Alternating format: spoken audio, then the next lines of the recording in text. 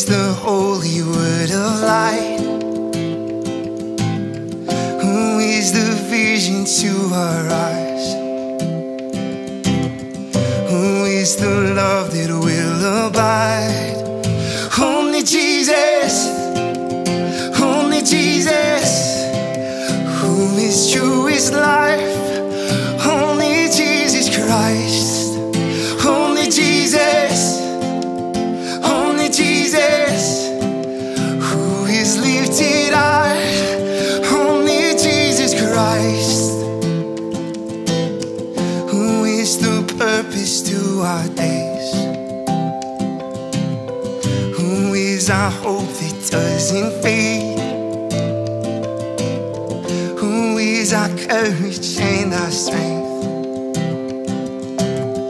Who is the fullness of our faith? Only Jesus, only Jesus.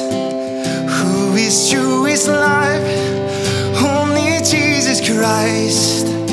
Only Jesus, only Jesus. Who is lifted high?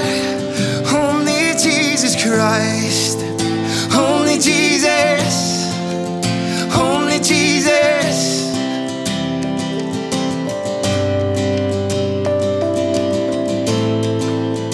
Only Jesus.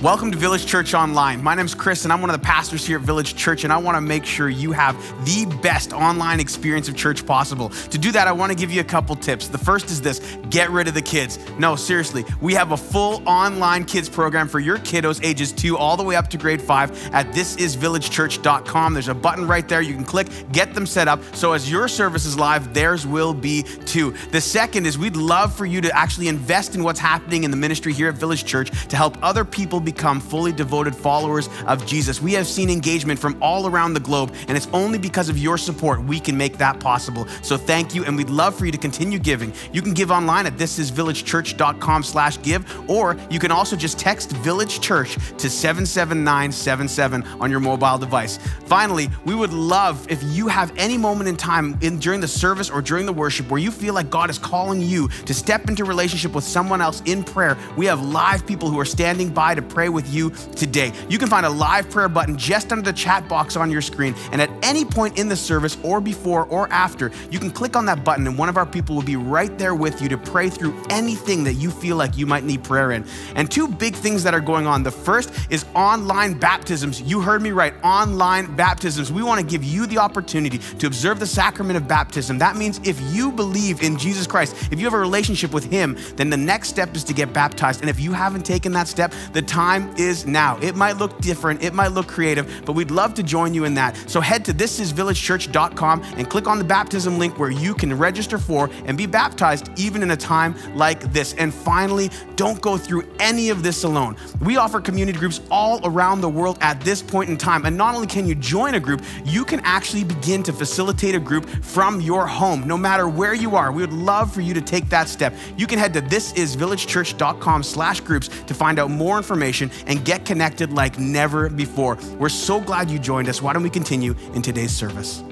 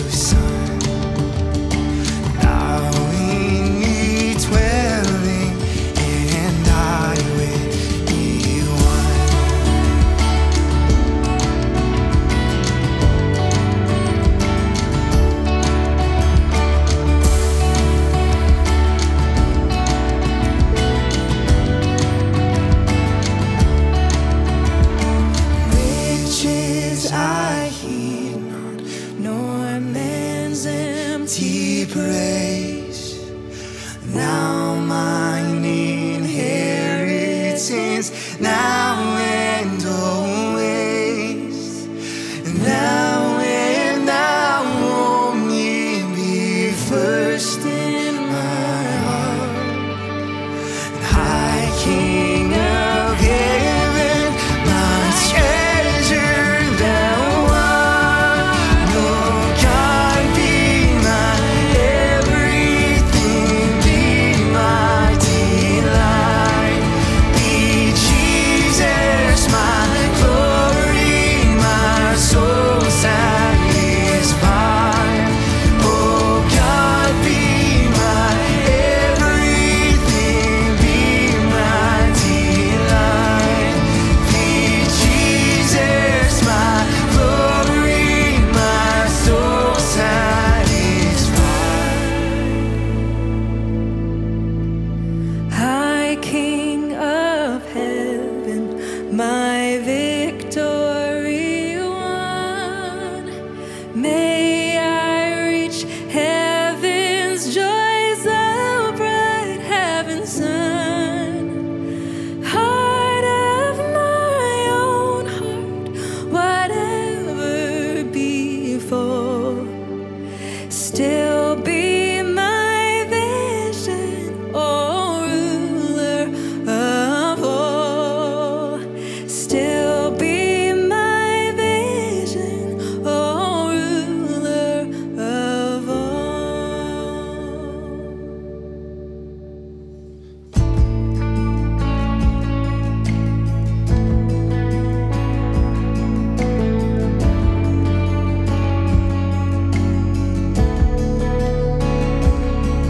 We hung you on a king,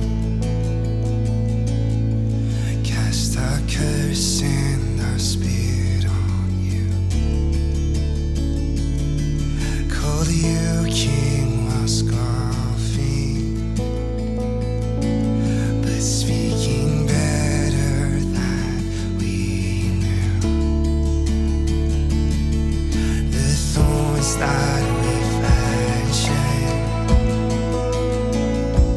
to a wreath that would tear your brow, foretold the beauty from ashes, that the cost came with a crown. And the moment that you said those words, the gap was closed for good. And this is the King of all there is, and we behold. This is the Lord of all therein, whom been thrones. Your triumph I boast, your mercy I hold. You are the King of all, from death to life to throne.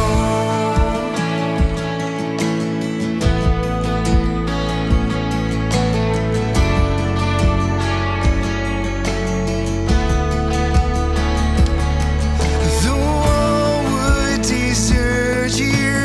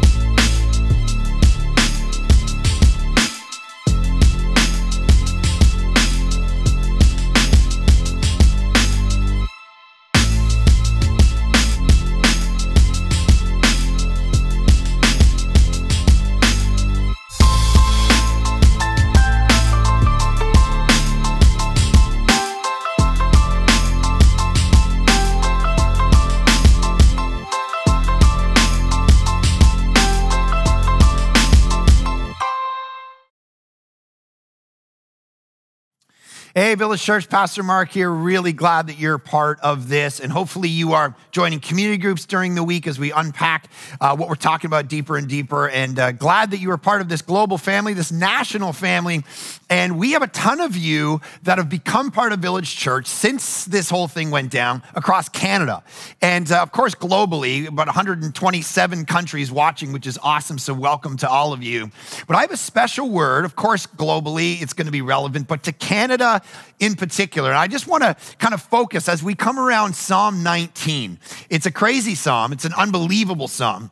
It's a psalm that unpacks kind of an apologetic, and that's the word for a defense of, an apologetic for God and for the Bible and for us. And so we're going to be hitting a bunch of stuff today, probably more like less a preaching and more a teaching, less a sermon and more almost like a lecture. So hopefully you got your hats on. We're going to hit a bunch of data and ask some really big questions today because that's where this psalm leads us. But specifically, I just want to kind of call out Canada in this message. And what I mean by that is about 5 to 6% of Canadians say that they're actually evangelical Christian.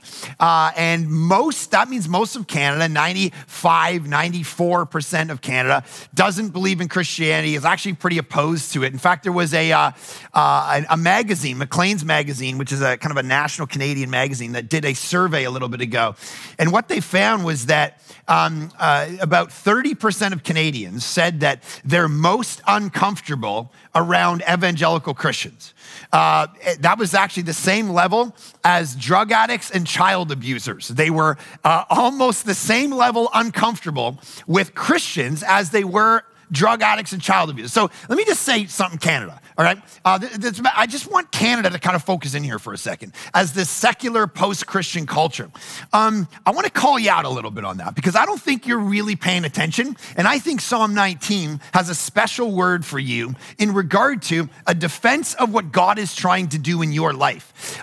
Because I think part of the mentality of Canadians is they say, I don't want to believe in Christianity. I don't want to believe in Jesus because my spouse doesn't, my friends don't, my coworkers don't, and it's for dumb people, it's old-fashioned, it's silly, and I'm smarter than it. And Psalm 19 is going to come out of the gate and say, actually, you're wrong, that God is hunting you down. He loves you, and he's put some stuff in creation to actually hunt you down, to go, I want you to know me. I've revealed myself to you. Every time you look at a snow-tipped mountain, every time you look at a baby being born, every time you study DNA through a microscope, every time you hear beautiful music, it's me hunting you down. I've put breadcrumbs down in creation in order to draw you to myself. Like my kid, in order to get my dog to go sleep in her bedroom, she'll literally put dog bones down, little treats, and it'll be like boom, boom, boom, all the way up to her bedroom so the dog falls up and boom. God, this psalm is about to say, this is exactly what God has done in creation and through the scriptures. He's revealed himself. So if you take a systematic theology class and you enter, and the first thing you learn is revelation, not the book of Revelation, but revelation, meaning God has revealed himself. And there's two ways that it's done. There's general revelation and there's special revelation. This text, Psalm 19, the one we're about to do, literally hits both of them and says God has revealed himself in general revelation and special revelation, meaning the scriptures, and it defends it and says he's done all this to draw you to yourself. So here's what I want to challenge you with. You got to open yourself up to this, that God might be hunting you down. You've got to allow yourself to be open to something that don't just say, well, my life's decided, because God might be actually drawing you to something amazing. So let's start it this way. Psalm 19. The heavens declare the glory of God. So he literally starts out the heavens, like the sky, the stars, the clouds, they declare the glory of God. And the sky above proclaims his handiwork. Day to day pours out speech, and night to night reveals knowledge. There's no speech, nor are there words whose voice is not heard. Their voice goes out through all the earth, and their words to the end of the world. In them he set a tent for the sun, which comes out like a bridegroom leaving his chamber, and like a strong man runs its course with joy. Its rising is from the end of the heavens, and its circuit to the end of them, and there is nothing hidden from its heat. Right out of the gate, the psalmist David goes, God built the universe, and the point of it is, it's speaking. It's revealing God to you as a person. The stars, the clouds, the sky, it's all built in order to speak of, not of the glory of the stars in the sky or you, it's to actually speak, he says, of the glory of God. And so I went to the top of Whistler. I was snowboarding there a little bit ago, and I'm sitting at the top of Whistler, and I'm looking out at all these unbelievable snow-tipped mountains, and I'm like, man, there's something else, right? This is beautiful carvings out. You just feel so small, the vastness. This is what he's talking about. You go and you start studying the things of nature. This is God in nature speaking to us.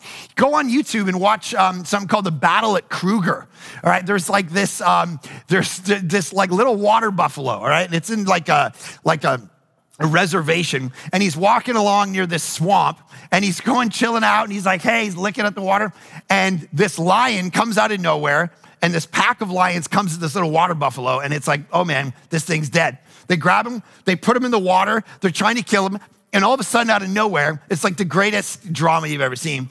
This crocodile comes up and grabs the water buffalo, and they start going back and forth between this pack of lions and this crocodile trying to get this water buffalo for food. And that goes on for like 3 or 4 minutes. You're like, oh my gosh, this water buffalo is dead. And all of a sudden, out of nowhere, his whole family, like literally 100 water buffalo, just like come roaming around. And they're like, what's up, player? And they like totally chase off these lions, chase off these crocodiles. It's the craziest drama you ever seen. And you're sitting there, you're watching it going, creation's crazy. Like, I'm in awe of the specialty of it, of the design of it, of the kind of stuff that goes on. And if you're actually exegeting the world right, then you're beginning to realize that God is actually speaking to you through creation. This is precisely the point of Paul in Romans chapter 1. Here's what he argues in Romans chapter 1. He goes, for what can be known about God is plain to them, verse 19, because God has shown it to them. For his invisible attributes, namely his eternal power and divine nature, have been clearly perceived ever since the creation of the world in the things that have been made, so they are without excuse. So literally, God is speaking to you through what is made. He's speaking to you through creation itself, through the skies, look what he says about the sun. He's like, in them he set a sun for the tent, which comes out like a bridegroom leaving his chamber. You know what he's talking about? Like a groom who's just married this girl, and they go into their marriage chamber and they consummate, and the dude walks out and he's just like beating his chest, jacked up. He's spreading, he's hot, he's the man, he's in control. He's like, what's up? I just got married, consummate, legit, coming out of the chamber. And David goes, that's literally what the sun is like every time it rises. It's like a new groom just coming out of his chamber, like, what's up, players? This is creation in control, saying, look at how small you are. Look at how amazing, look at, this is like, so every time you see the sunrise, that's totally now ruined, all of your pictures. Every time you think of the sunrise, just picture a newly married dude coming up, going, what's up, players? All right, that's literally what it's like. And the Bible's going, this is creation, and it's trying to talk to you. This is the voice of creation. This is God's self-disclosure to humankind. And here's the beautiful thing about it. God didn't have to reveal himself.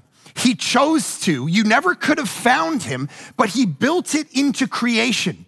And so a theologian, P.T. Forsyth, says this: the God of the Bible is not discovered. He is not forced into the light by any power outside of himself, not even our misery.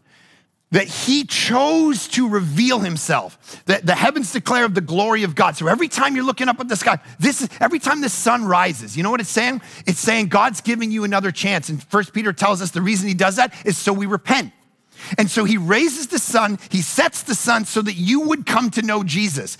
Your days aren't just days that are fluctuating back and forth. This is God preaching to us. Now, here's the thing. There's about 3 or 4 arguments that theologians and philosophers and scientists recognize when they think of creation, what's called natural theology, to point to the evidence for the existence of God. So I know some of you who watch this, you're skeptics, you're new, you're exploring Christianity. We're so glad that you're part of our church and part of these services. So let me give you 2 or 3 things that I think are going on here as he's talking about creation actually preaching the existence of God. The first is what's called the cosmological argument.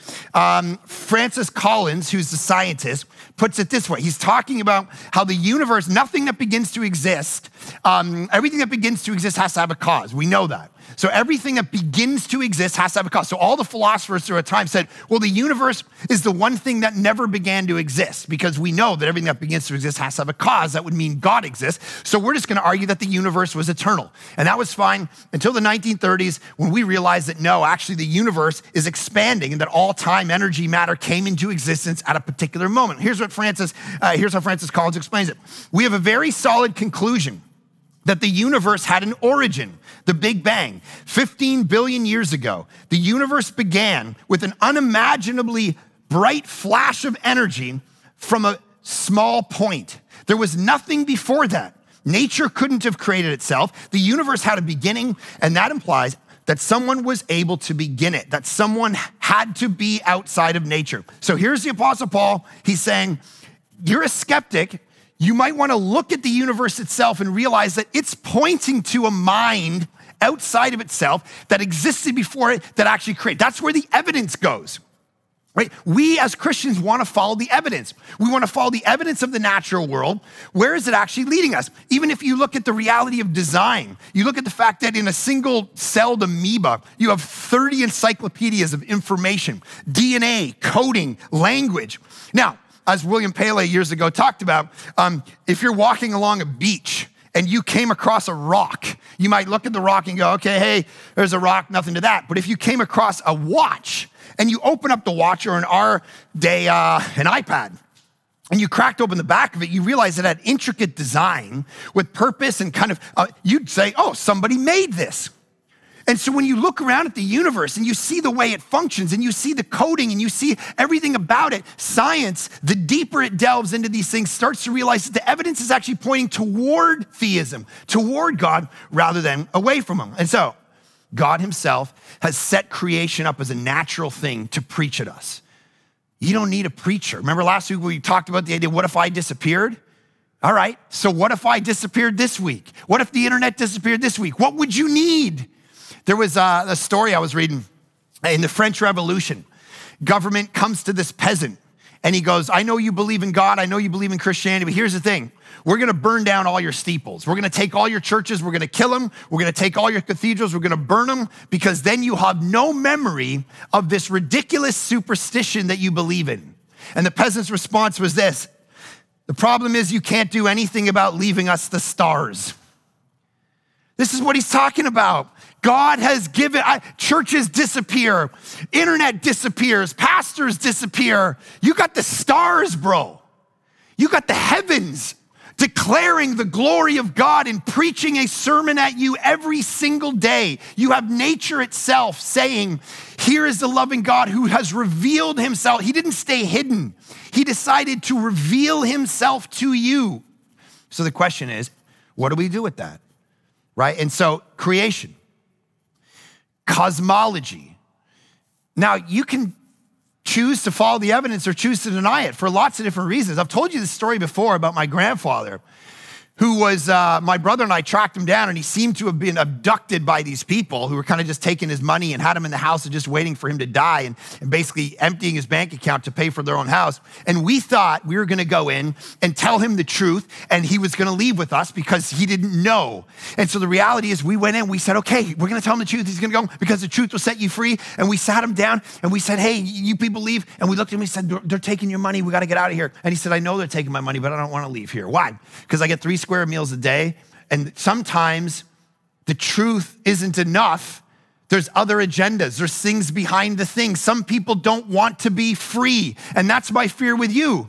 I left and I went, okay, my grandfather actually doesn't want to come and base his life on truth. He'd rather sit and get 3 square meals a day and have conversation. And it's the pleasure of this moment that's actually going to overcome the truth. And my fear is that many of you are making decisions based on your aesthetical value, your impulse toward pleasure versus your impulse toward running after the evidential reality of the universe. Psalm 19 is calling you out, saying, Canada, what's the thing behind the thing?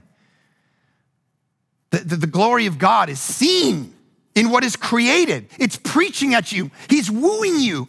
with love every single day. And what are you choosing to do about it? Even the way that science has been telling us, look, this actually makes sense. The universe, actually, the math suggests that the universe came into existence in such a way that without a mind directing it, it never would have actually happened by mathematical reality. Like, so one scientist says this: the world, in its unity and harmony, and in the organization of all of its creatures, exhibits a purpose which chance does not explain, but which instead points to a mind. So scholars say that the chances of our existence ever happening and the universe existence ever happening is 1 chance in 10 to the 138th power, which is a crazy big number where this never could have actually taken place. It's almost creepy how much the universe seems set for human life.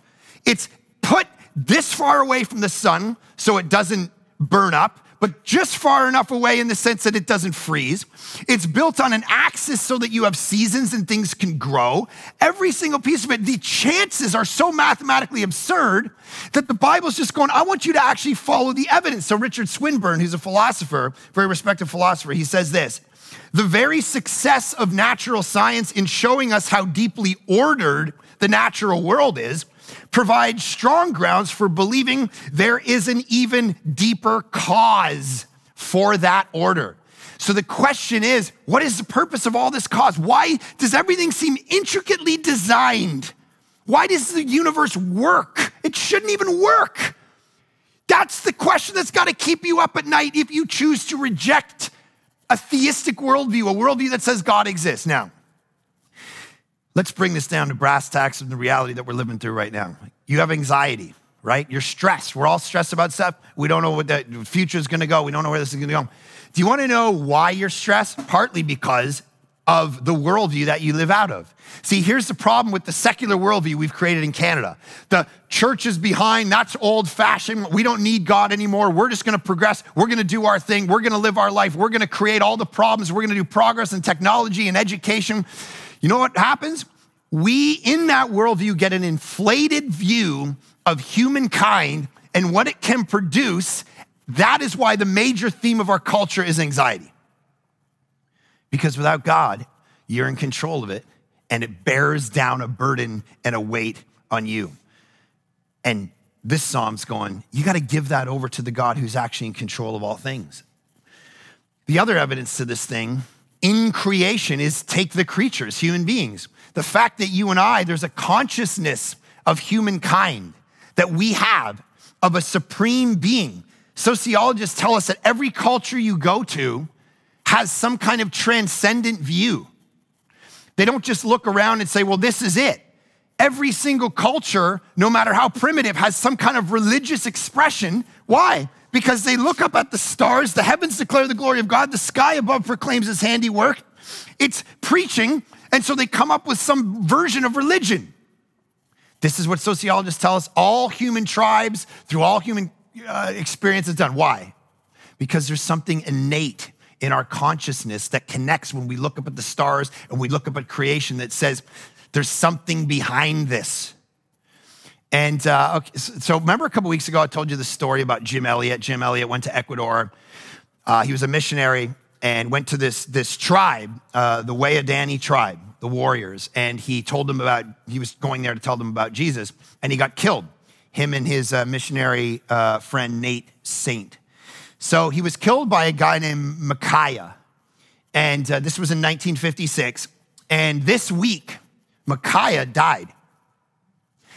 How we know that is because 2 years after Nate Saint and Jim Elliot were killed by him, the families actually made peaceful entry into that tribe, became friends with Micaiah and his family, and Micaiah gave his life to Jesus.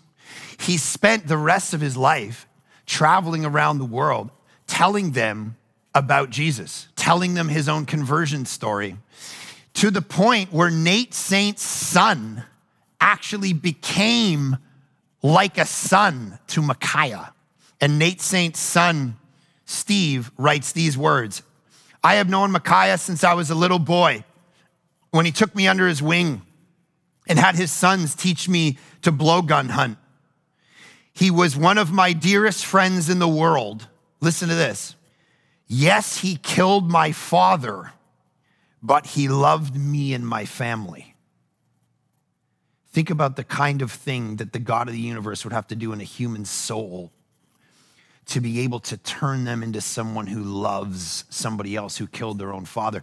See, here's what happened with Micaiah. God had spoken to him through creation itself, had readied his heart so that when people came in to tell him about Jesus, this was God being exegeted to him, being explained to him. Now, here's what I think is true. I think everything I just said about creation and Micaiah's life is true about your life. God has been hunting you down so much so he's put these experiences and these things in your life just by natural theology. He's done this so that one day you are drawn to him like a breadcrumb that gives their life to Christ. And in this moment, maybe that is that moment for you. That there's things, if you look back on your life, that there's no way chance is actually the explanation for this. I was reading a book recently, and they were talking about how there are 200 million reported signs of miracles in the 7 continents of the world in the modern era. Miracles. Now, here's the problem with that. If you're a skeptic, if even one of those is true, your whole worldview falls apart. If it only takes one miracle, like a response to prayer, where it was like, this person was this, I prayed, and that actually happened. Like, there's so many things that happen in the world in our lives that we can just interpret wrong. I was reading a story about this church in the States, and they had choir practice. And they had 100 church members coming to choir practice, and practice started at 7:30. At 7:45, the entire church blew up because of a gas leak. No one died though, because every single one of them were 16 minutes late. How is that possible? Every one of them had a different reason and experience why they were actually late that day. You know the stories even in your own life. I was talking to a scholar the other day, and this is not my thing at all. I'm just gonna throw this out to you. So this scholar's like well-respected. He's not a charismatic, crazy television evangelist guy, at all. And he's like, yeah, it's really strange. My really trusted friend, who's like the most skeptical guy I know, like super academic, reads footnotes for a living, was dragged to this church service. And it was one of these church services where he was sitting there and he was skeptical of the whole thing. And there's a guy up there preaching and he's like, some of you, blah, blah, blah. And he's sitting there, skeptic with his wife. And the guy looks out and this guy had a sore tooth and he'd had it for like 6 months. And the guy who was preaching, he's up there with his Bible preaching. He's like, and some of you got sore teeth. Someone's got a sore tooth in here, And the guy's like, I'm not doing that. His wife's like, that's you. He's like, someone's gonna be healed. And he's like, no, I'm not saying. So finally his wife, after like 20 minutes, like, you get up there. He's like, come on, I think it's somebody. Finally, guy walks up, he prays for him. He says, nothing happened. He goes home. The next morning, he wakes up to brush his teeth. He has a gold tooth. What? Sorry, say that again. Like guys, crazy stuff goes on. And we could sit around, I could tell you story after story of crazy stuff that happens. But the reality is you gotta come to a place in your life where you're like, man, is there a God preaching at me right now? Is there a God behind that mountain, or is the mountain it? Is the sun in its orbit it? Is that the end of the game? Or did someone create this stuff to actually speak to me? As C.S. Lewis says, we have to recognize that there are those moments where you get that glimmer. And then he says this, you know what that is? That little moment where you were like, maybe there is something. The way he puts it is this: it's the scent of a flower we have not found, the echo of a tune we have not heard, news from a country we have never visited. That's what that is for you. So will you actually follow it?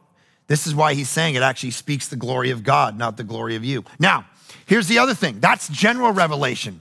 All right, that's the first big thing that he says, the first big way God actually speaks and reveals himself. The second way is by what theologians call special revelation. And that means that there's only so much you can learn by looking around at creation. So what you actually need is you need more specific information to tell you about sin, to tell you about salvation. That's the second piece of what he says. Look at verse 7. So 1 to 6, that's general revelation. Starting in 7, it's special revelation. It's actually about the Bible. Or as one theologian talked about, he said, there's the big book, which is creation in the universe. And then there's the little book, the Bible itself. And then he said, are you reading both? Because you actually need both to figure out what's going on. So he says this, the law of the Lord is perfect, reviving the soul. The testimony of the Lord is sure, making wise the simple. The precepts of the Lord are right, rejoicing the heart. The commandment of the Lord is pure, enlightening the eyes. The fear of the Lord is clean, enduring forever. The rules of the Lord are true and righteousness altogether. More to be desired are they than gold, even much fine gold, sweeter also than honey and drippings of the honeycomb. See, this is why, C.S. Lewis back in the day, he was this Oxford professor who did medieval poetry, and he thought worship music tended to not be good. All right, he said it's shallow, the poetry's terrible. He said, Psalm 19 is the best poem in the book of Psalms and one of the greatest lyrics in the world. This is partly why. The scriptures come like this honeycomb, and it's beautiful, and it gives life. And so there's all these things about it. He says these things about it. It's perfect, it's sure, it's right, it's pure, it's clean, it's true. All the things that our culture looks at the Bible and says, I don't trust it. I don't like it. It's not true.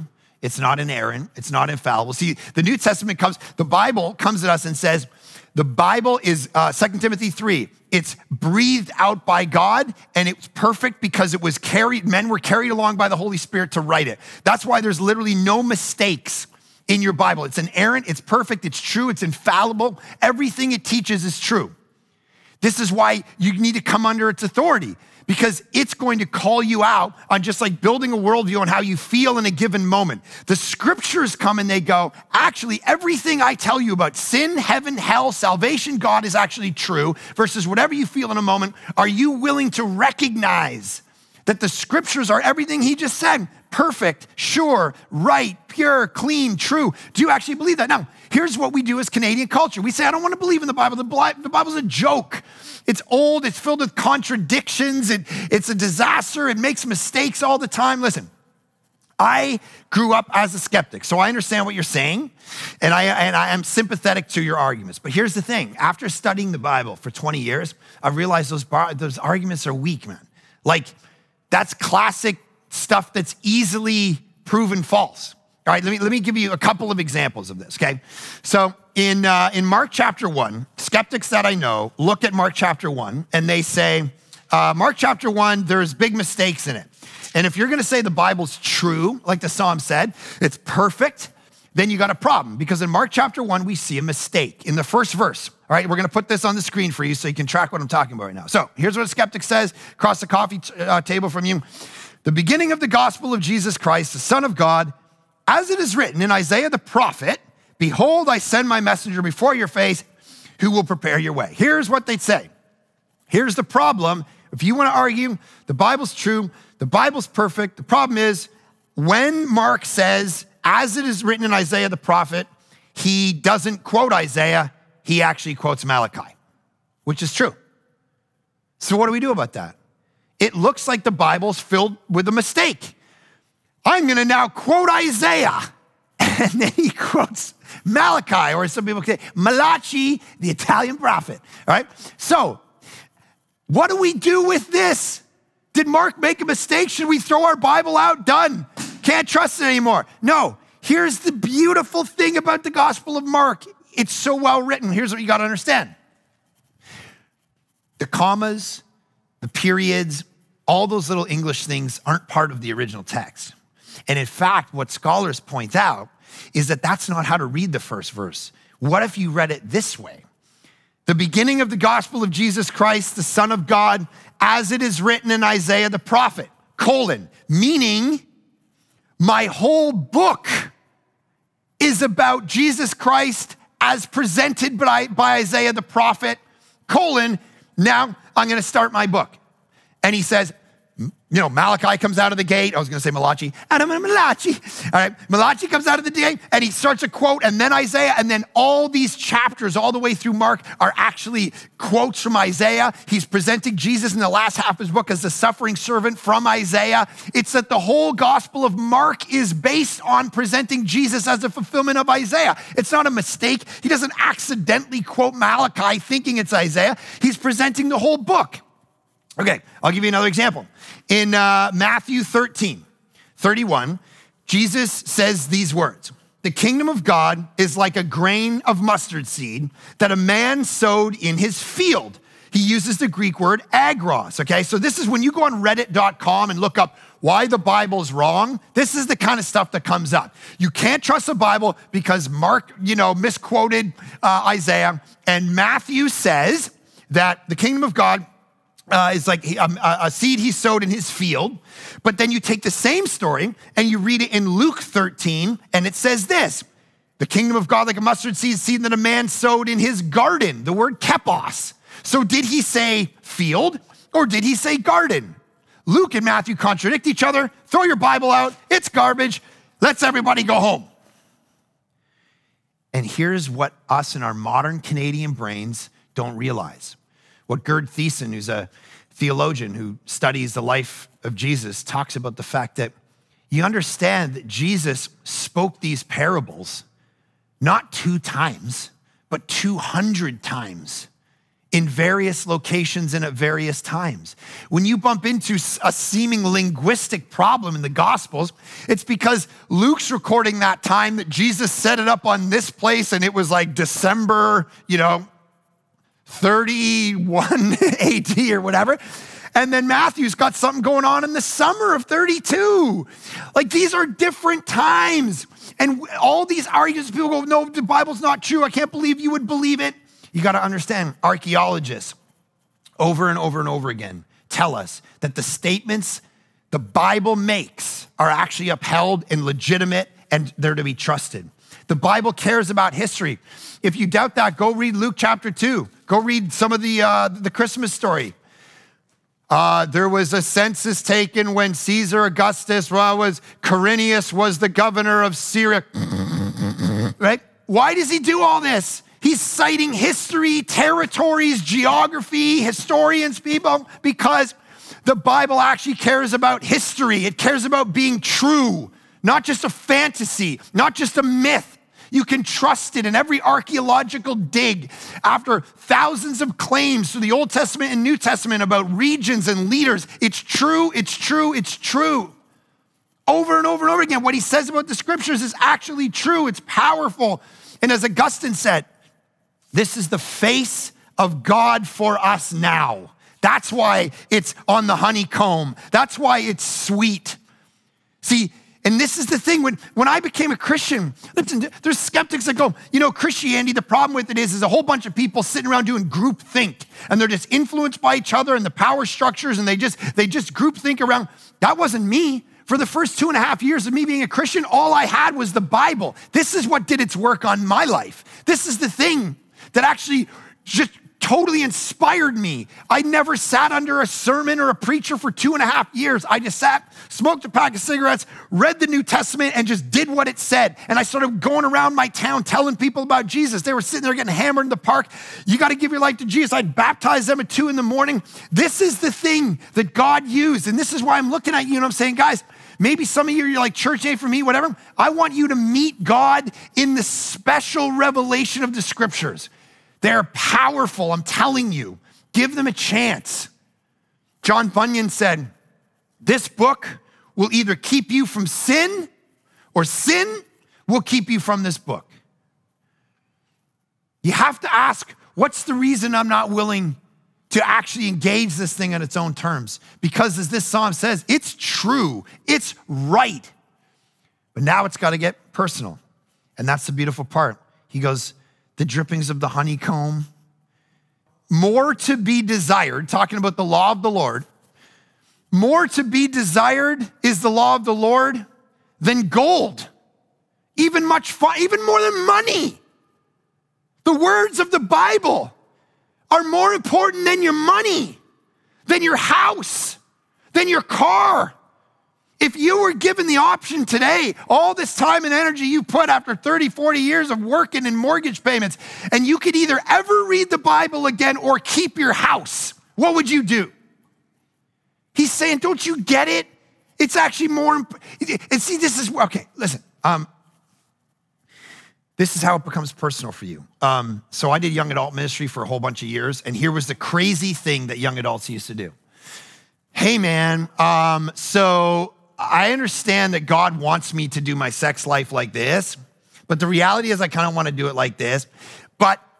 Or translate it into your life. I want to do my business. I know God wants me to run my business like this or my family, like whatever, but I'm going to kind of do it like this because I'm not really sure that the scriptures are actually like the right, I understand what they want me to, but I'm just wondering if I do it my way, will God punish me though? I mean, that's kind of my concern because I know I want to take it into my own hands, but I just don't want the punishment later. Now, here as one preacher I read years ago talked about, he said, here's why that's a category mistake and really dumb. He says, that's like going up to the top of a building and saying, I'm standing on a building 30 stories in the air and I'm going to jump off. Okay, I'm going to try to defy the law of gravity. But do you think by trying this, I'm going to get a ticket? I don't, because I really don't want to get a ticket. And he says, the problem is, it's not that it's illegal, listen to me, it's not that it's illegal to defy the law of gravity. It's stupid. It's not that it's illegal. You shouldn't be coming saying, but God, I want to do it my own way, but I'm afraid you're going to punish me. You're going to give me a ticket. You're going to say it's illegal. He's going, don't you understand? My way, it's not about illegal. It's about stupid. It's about, I want you to flourish like we talked about last week, and I've got the best way to do it.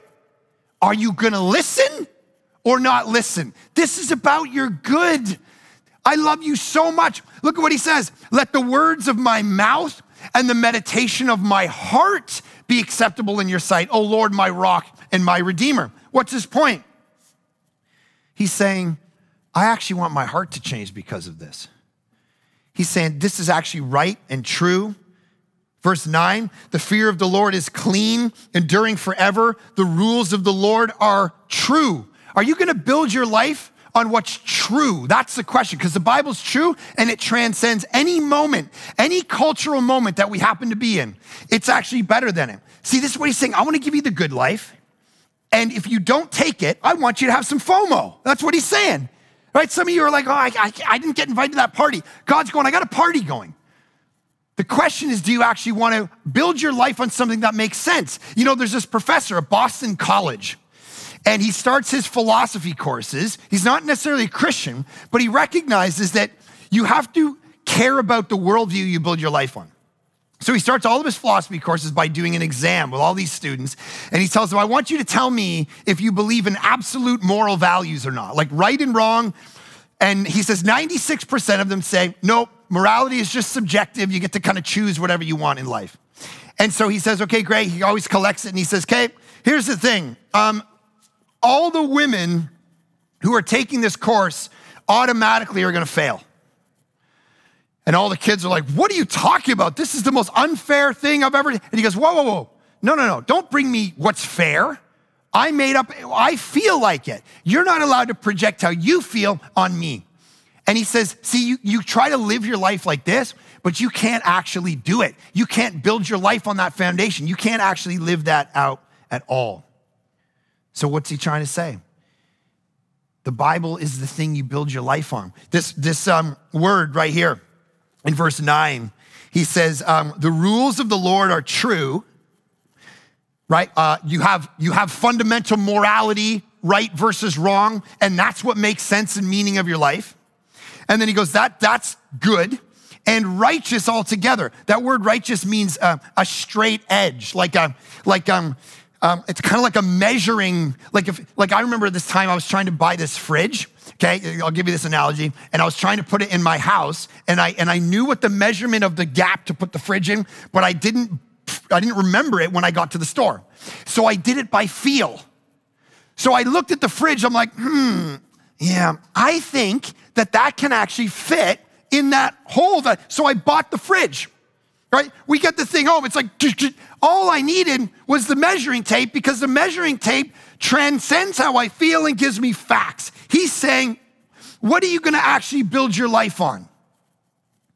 The Bible's gonna give you truth. The world's gonna give you how you feel in a given moment. This is the straight edge that you need. This is the thing that's gonna make you succeed at a soul level, which is exactly what he ends with. Let the words of my mouth and the meditation of my heart be acceptable in your sight, O Lord, my rock and my redeemer. I want to be acceptable in your sight. How's that ever gonna happen? Here's the beautiful thing about Christianity. We feel the weight, we feel the burden. We feel like, oh man, maybe I can't actually do this.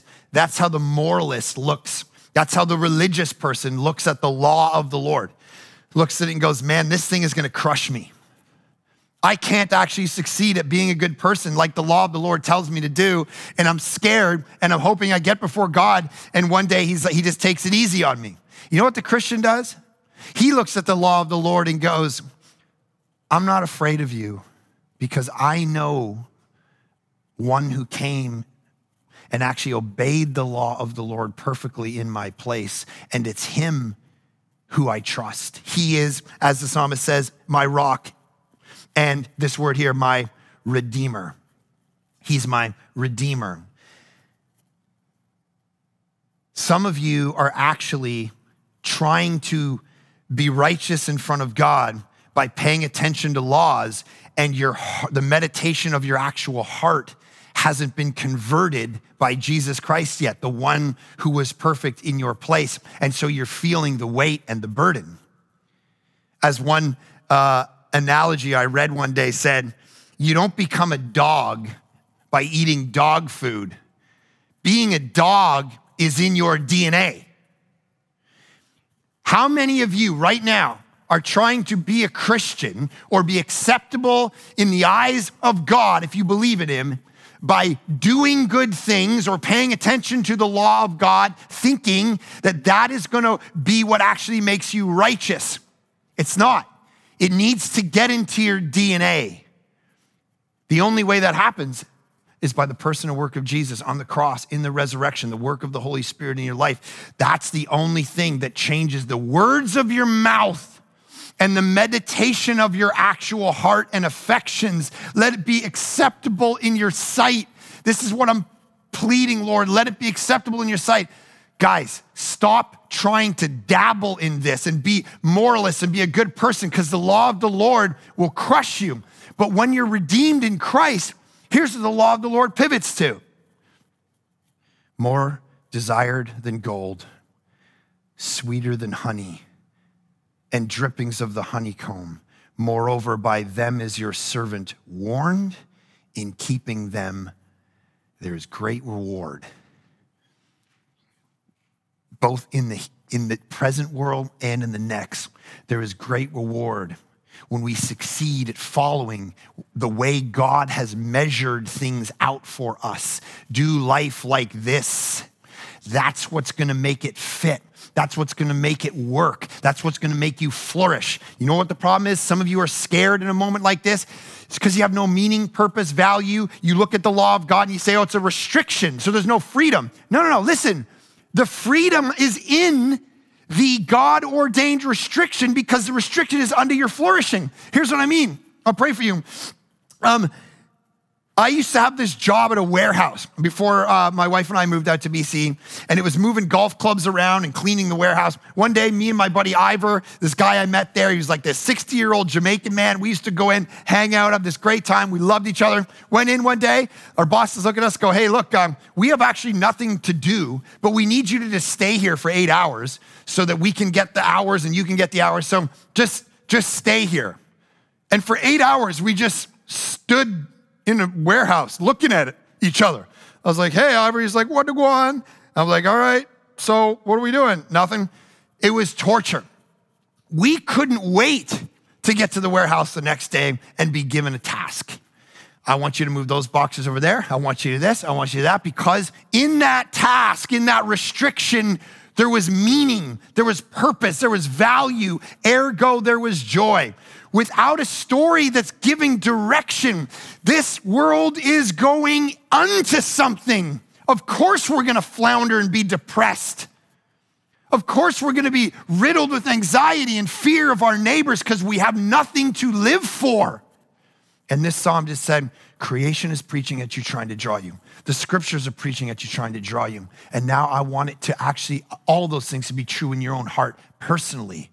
And the only way that happens is the person and the work of Jesus. Lord, help us to actually respond to the power of this psalm by aligning our hearts and minds across Canada.